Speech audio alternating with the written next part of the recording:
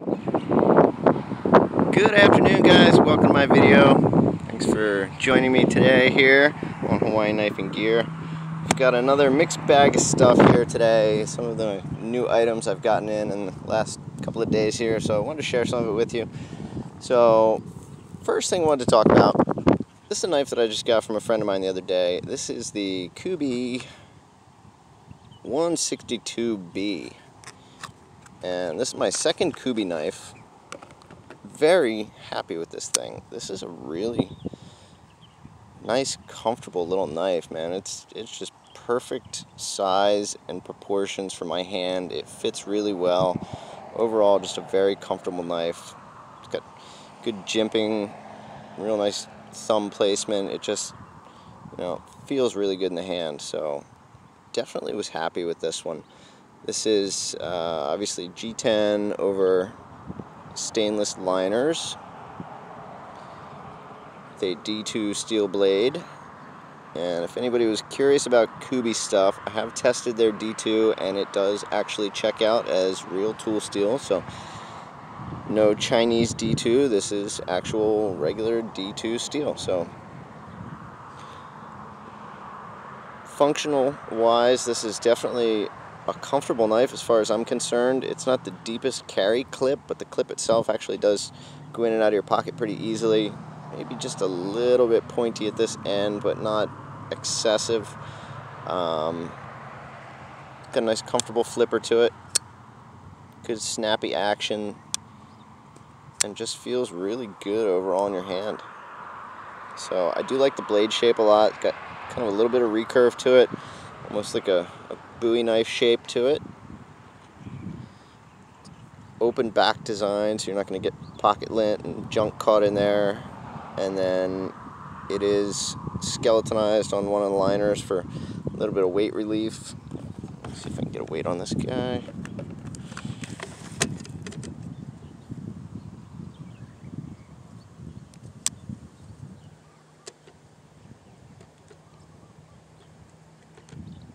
This one is 4.5 ounces almost.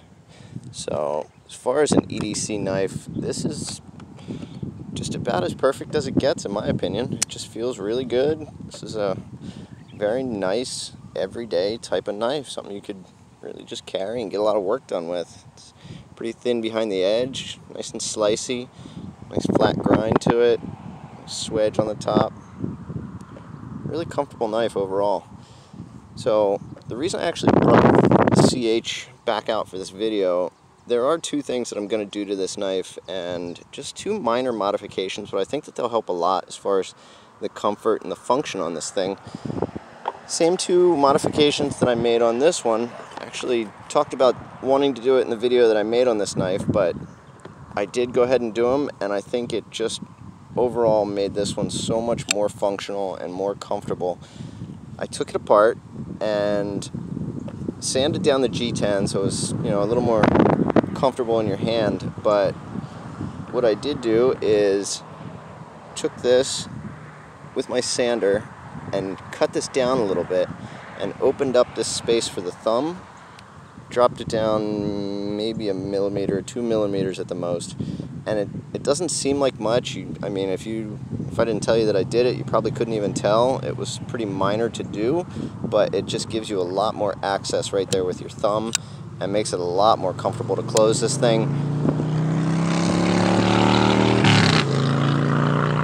That's the one thing going on with this Kubey. There's not a ton of room right there for your thumb, so when you push it over, you actually kind of have to use the tip of your thumb to get that lock bar over, and with it being kind of jimped right there on the lock bar, it's not the most comfortable thing. It'll kind of tear up the tip of your thumb just a little bit. So I am going to do that same thing, just going to cut out the G10, cut out that stainless a little bit, drop this down so you can actually use the whole tip of your thumb instead of just the very point of it, and will make that a lot more comfortable to open and close.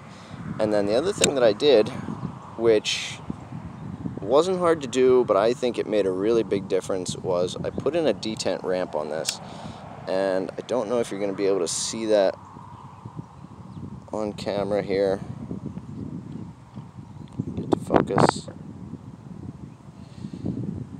right there, the very top of the lock face, you'll see a little triangular cutout, and basically all that does is where the blade hits that detent ball, it just allows you to close it a lot more easily, so you don't have a big stop right there where that detent ball has to overcome, and it just makes it a lot smoother to close the blade.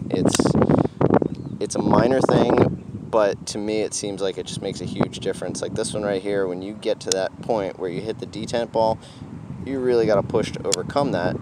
And while it's not terrible, it's not hard to do, it just, once you see it both ways, it really is nicer to have that cut out right there and to have it just, gently move out of the way. So minor modification, but I'm definitely happy with it.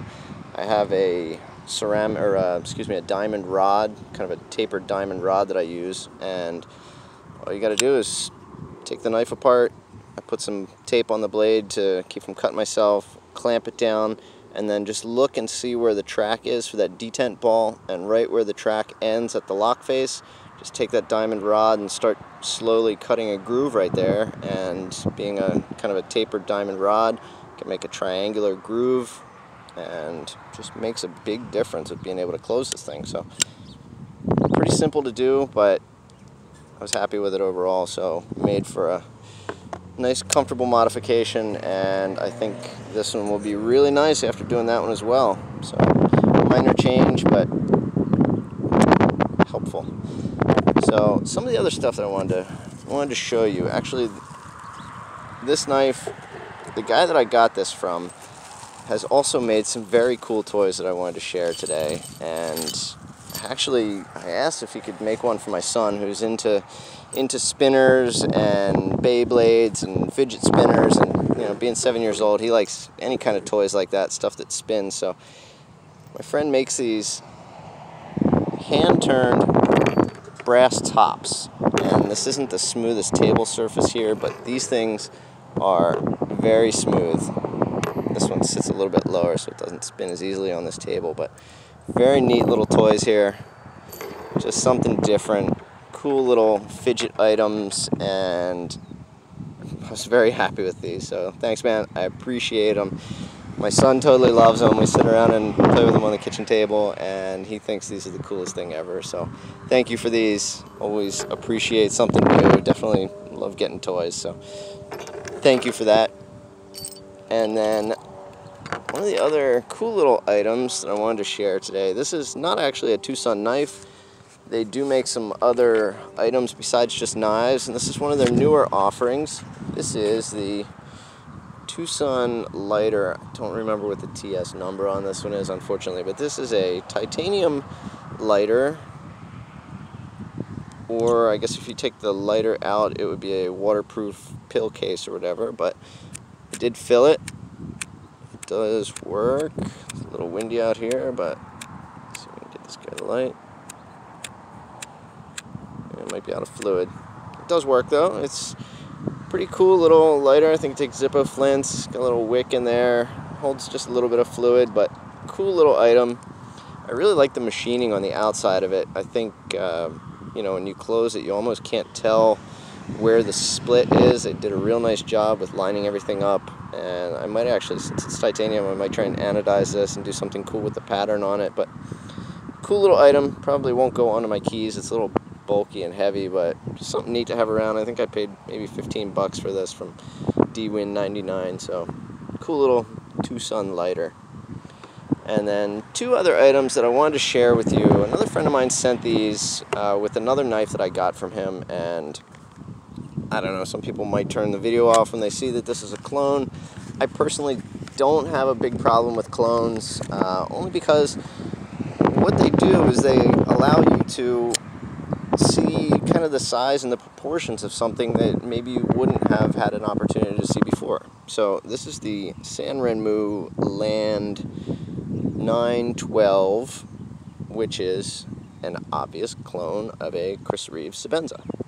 So I actually didn't really think that I cared for the style of the Sebenza, but after checking this one out, I might actually have been wrong. This one's it's pretty comfortable in your hand. You know, I'm not really a big fan of knives that are thumb stud opening only. I usually prefer to have a regular flipper tab, but this one's not bad. It opens really easily, opens from both sides, and you can just get a really easy flick on this thing. So where honestly I really didn't think I cared for the design of it before, this has possibly opened my eyes to maybe at some point wanting to check out a real Chris Reeve, just so I have a frame of reference to compare it to. But as far as clones go, that's why I kind of don't mind them so much. And it's happened before where I really didn't think I liked a knife in general until I actually held a clone of it and could see the size and the proportions and see what it felt like in my hand, and kind of changed my mind and opened me up to wanting to check out a real one. So say what you will about clones. I think for 20 or 30 bucks, whatever this thing cost, I don't know since I didn't buy it, but it's not a bad knife. The build quality on it is really not bad. You know, it is stainless handle. It's a little bit slippery overall. I know the Sebenzas have some different handle textures to them. Obviously, I wouldn't want a plain flat stainless like this. It is a little slippery, but yeah, overall, it's comfortable in your hand. This one has nice smooth action. It is on washers, so it opens and closes really easily. And then the other thing that I did notice about this, since it doesn't have a hardened insert in the lock bar, being stainless handle on Sandvik stainless blade, because they didn't figure they needed it, and I understand with Chris Reeve they don't use them also because the interface between their blade steel and the titanium handle, as long as it's done well,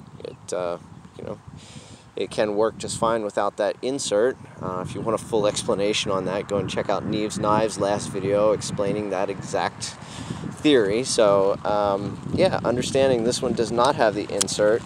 The cool thing about that, the detent ball is actually real close to the end of the lock bar, so what that does do is you clear that ball right away and it makes for a smooth drop all the way through.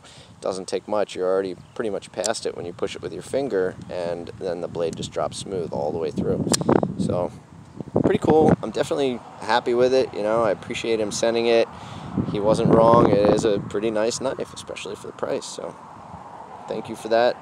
And then the last thing that he included in the package, which I thought was pretty cool, this is one of those survival credit card tool type deals, and out of all the ones that I've seen or checked out, this is probably one of the nicest ones. I know they kind of range from really super cheap and flimsy all the way to 20 or 30 bucks or whatever, but this one, I think you can get this. I saw a similar one at Walmart for maybe $3 or something, but it's a nice piece of stainless, pretty thick, substantial. It has no flex, no play to it, so it feels solid in your hand, but it actually is fairly well made.